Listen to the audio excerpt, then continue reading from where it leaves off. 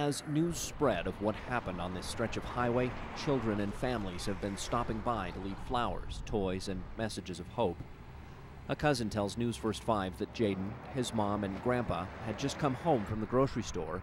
They all went into the house together, but as Mom was putting away the groceries, she noticed Jaydien was missing.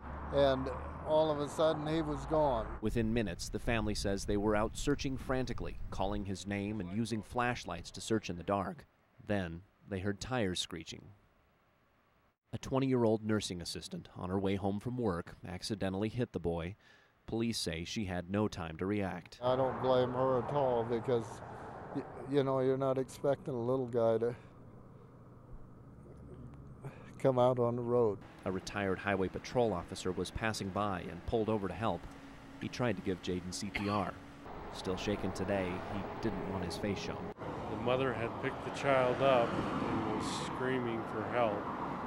I directed her off onto the shoulder, at which point put the child on the ground and tried to give him a quick medical assessment.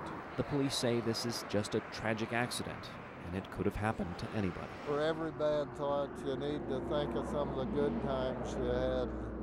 Be thankful to God that you had them as long as you did.